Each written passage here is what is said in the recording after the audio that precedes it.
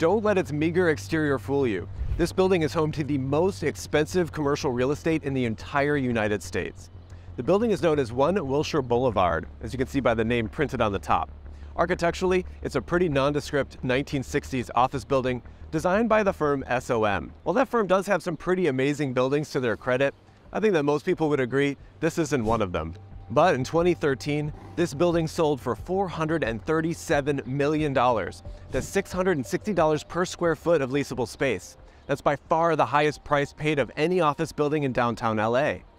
That's a lot of money. Today, it's about $855 per square foot, or $9,000 per square meter. But why would this, of all buildings, be so desirable?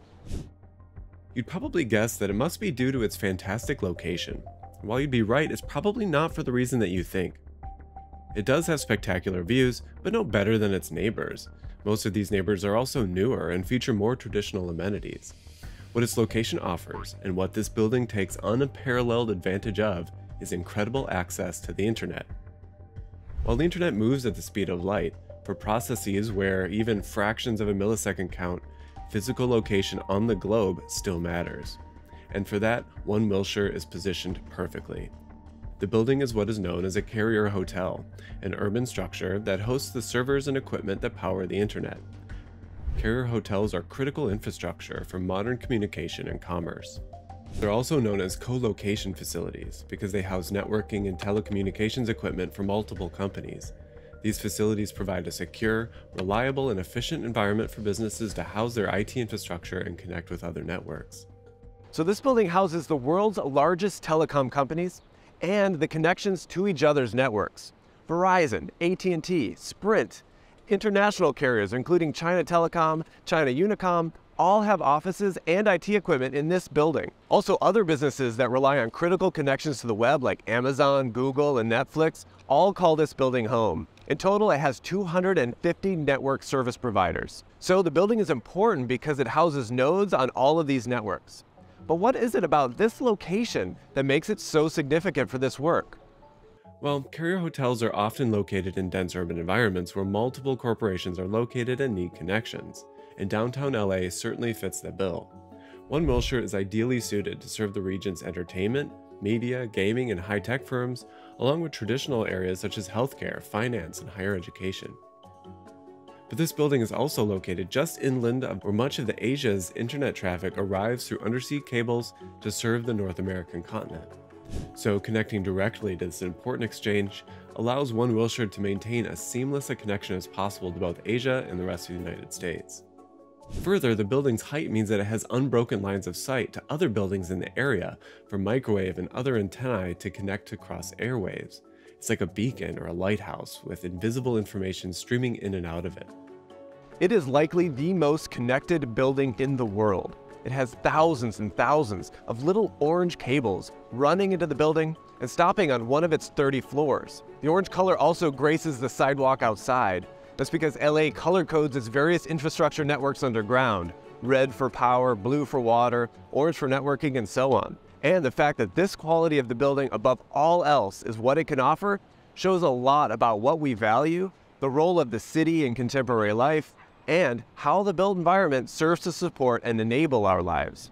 This marks a significant difference between the way that we traditionally think of the city and the way that it actually works today. In the past, visible geographic features were often the organizers of cities. Access to a river, for instance, meant routes for transportation, power for manufacturing, maybe even sources for food. But today, the important infrastructure that powers the engine of the city is often invisible. The theorist Kazis Vernellis argues that One Wilshire is a major piece of global economic engine. It's part of a telecommunications economy that recently supplanted aerospace as one of the region's leading global industries and helped to support the rise of Hollywood's entertainment economy. The entire system converges in a single-use, vertical hub centered at One Wilshire, a bland high-rise distinguished only by the extra-large cooling units on its roof and the proliferation of orange markings on its surrounding paving. I've often thought about the movie The Matrix was in part a critical cautionary tale of this condition. No longer is important infrastructure marked with monumental constructions. Instead, they're buried underground and hidden from sight. The Matrix tells the tale of what happens if we are banished forever to this realm. The Wachowskis aren't the only ones using their creative medium to reconcile this extreme disconnection between our digital worlds and our physical ones. When we're sort of like inside of these kinds of impersonal office spaces, aren't we as good as machines at that point? You know, I also spoke with Jimenez Lai, who was commissioned by the Downtown Center Business Improvement District to communicate the complicated role of the building in time and space. As a part of that study, we wrote a story about One Wilshire. And this story was represented in the form of not exactly a comic book, but something like a set of storyboards. One Wilshire is a building inside of the skyline of downtown Los Angeles, which is inside of this window, which is inside of this room. This room is inside of a model, which is inside of a photo shoot. This photo shoot is inside of a file, which is inside of a computer, which is inside of an office space, which is inside of a file that is part of a network of files that is inside of a server, which is inside of a network of servers that is inside of One Wilshire.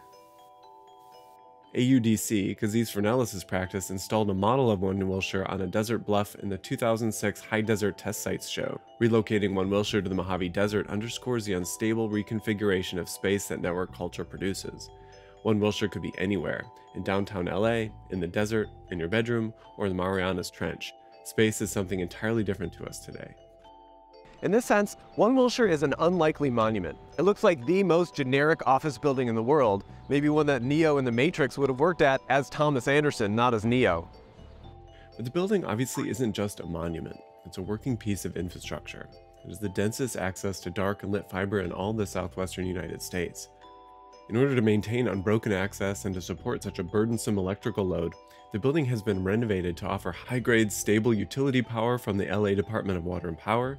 It has 5 separate utility power risers, 11 on-site diesel power generators, and enough fuel storage for 24 hours of continuous operation. And of course, there's 24/7, 365 days a year manned security and card control access. On the 4th floor is an area called a Meet Me Room, and this is the largest one in the country. A Meet Me Room, or an MMR, also known as a network access point, is a physical space within a data center or carrier hotel where different telecommunication carriers, ISPs, content providers, and other network service providers come together to interconnect their networks and exchange traffic. It is a neutral location where carriers can exchange traffic with each other and with other network service providers without the need for costly and time-consuming direct connections. Meet Me Rooms are particularly important for content providers such as streaming video companies and social media platforms, which need to ensure that their content is delivered quickly and reliably to end users. Of course, the building didn't start this way in the 1960s, and it took a pretty interesting road to get here. It was designed in the mid-1960s as a speculative office building by the firm Skidmore, Owings & Merrill. The building expresses its frame and offers the type of open office environment that was popular at the time. A regular column grid with a core and as few other impediments as possible. Furniture does the rest of the work, but this generic architectural space for activities led to some strange conditions over time as our work life took on a life of its own. I feel that the disadvantages are outweighed by the advantages, but I feel that you've got to be a certain type of person to work in a place like this, and it doesn't suit everybody. We go Bureau Landschaft, where the scattering of desks, supposedly creates territories, and humans are doing this, right? And then we get stuff like Action Office, where we eventually develop into cubicles where there's let's say personal spaces within the workspaces, where you kind of specify and personalize your own zone of work. The sterility of these kinds of drop ceiling spaces, every place, any placeness of the office environment. It seems that One Wilshire has always had a crisis of location. Curiously, the building isn't actually located at the address One Wilshire Boulevard. It actually sits at 624 South Grand Avenue. One Wilshire was a marketing name developed afterward. Wilshire Boulevard is an important avenue connecting long, disparate parts of LA and houses government and corporate headquarters. The building was originally home to law offices, and today there's still a few left over. But by the 1990s, people were moving out. The building was showing its age, and downtown LA wasn't quite the corporate destination that it once was. The owners needed to find new tenants, and they tried to take advantage of its strategic potential. It's also located near the SBC Communication Pakbel's central switching station at 400 South Grand with its towering, now obsolete microwave antenna. Long-distance carrier MCI thus mounted its own microwave station on the roof of One Wilshire, at the time one of the tallest buildings with good sight lines to downtown. And in 1992, One Wilshire underwent a major renovation to facilitate its new role, upgrading its power and cooling infrastructure. LA is a city of infrastructure and flows. They turned a river into a bleak concrete channel. Highways lace through and define life here. These constructions don't make for pretty places. At the same time, LA is the place of glitzy images, presentations, and stage sets. These two worlds, the infrastructure and the spectacular display, are usually kept separate here. But in some ways, they come together curiously at One Wilshire. Movies stream to you through this building, but the building itself is nothing much to look at. This is the nature of sites of logistics. Places like Amazon distribution centers are covering an increasingly large footprint on the Earth, but they're not really spaces for people. They're the spaces for the flow of things and information, out of sight and out of mind, despite their crucial importance in our lives at large. Whereas there was a time when layers upon layers of paperwork was processed by layers upon layers of humans inside of office spaces. And that paperwork, what it generates is data, right? By the turn of the 21st century, it did get replaced. We continue to use the office tower for what it is. It's just that the constituent processing that data is not human this time. One Wilshire represents a challenge for architecture. In one sense, it's the future of digital infrastructure. Yet it's almost a completely generic office building. The building itself and its kind of outward design almost doesn't seem to matter. It's more about what the building can do. During the 1800s, railroads were cut through our cities. During the 1950s, highways were the new urgent physical connections that needed to be cut right through our cities. Today, it's places like One Wilshire. It's not a building for people, but it's a building for cables. And the fact that it doesn't look like much means that it can hide in plain sight.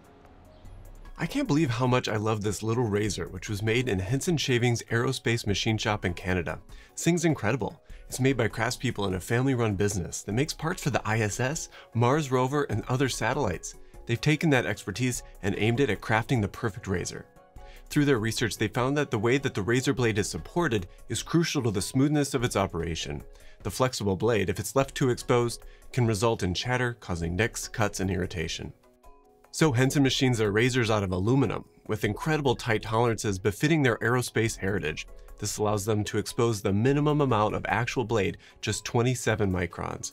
The blade ends up being supported along its length, eliminating chatter and eliminating the problems that plague most razors. As soon as you touch it, it feels like something that could have been an integral part of the space station or something. It also has clever engineering features like the channels that help easily remove hair and cream. You can also use normal razor blades that cost just 5 cents and are recyclable, making the razor a great investment in high-quality, earth-friendly personal item that makes you feel like an astronaut every time that you shave.